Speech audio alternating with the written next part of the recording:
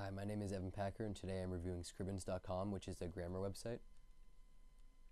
When you go to Scribens, the first thing you'll see is this blank box.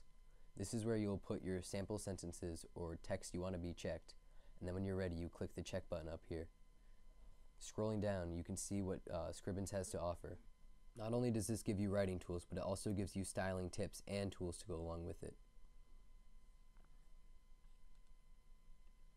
Getting started, I have provided 3 sentences, each with a mistake, to show off the capabilities of Scribens. The first sentence is "there were many people." I've used the incorrect "there," and when you put that into Scribens, it will show you that you have not only used the incorrect "there," but it also provides the correct one to use.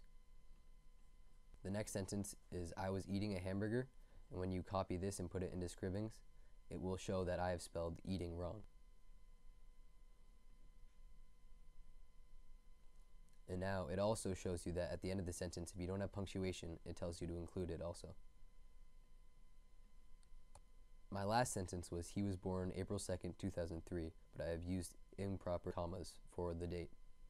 When you put it into Scribens, it will show you that and tell you where to put them.